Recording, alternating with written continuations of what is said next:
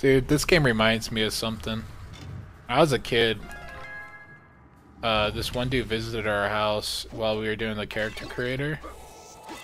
And I basically made a female character and put her in like Shiva's outfit. So like she had the skimpiest outfit you can get in the game. And then immediately when he saw that, he's like, I gotta go home. So the dude left.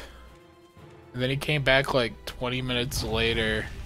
And then me, just to mess with him, because I knew exactly what he did.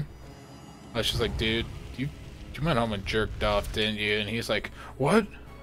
No. And I was like, dude, you smell like you jerked off. And he's like, how could you tell?